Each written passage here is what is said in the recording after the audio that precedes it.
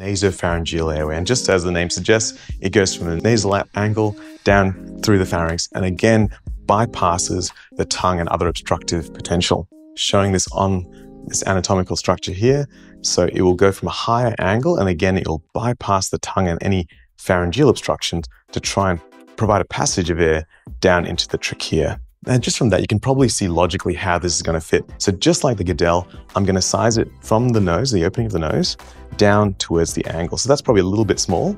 So what I want to do is get the right size there, and that's probably correct. Again, the nasal opening down to the angle of the jaw. The nose has certain obstructions in itself. It's got turbinates and it's very prone to epistaxis and bleeding. So what I often do is I put a cofenylcaine spray, which is a vasoconstrictor, as well as local anesthetic. And that just means that it'll be tolerated if the patient is a bit more awake. Do a couple of sprays of cofenylcaine in the nostril that I think I'm going to use. That's what I do before I insert this.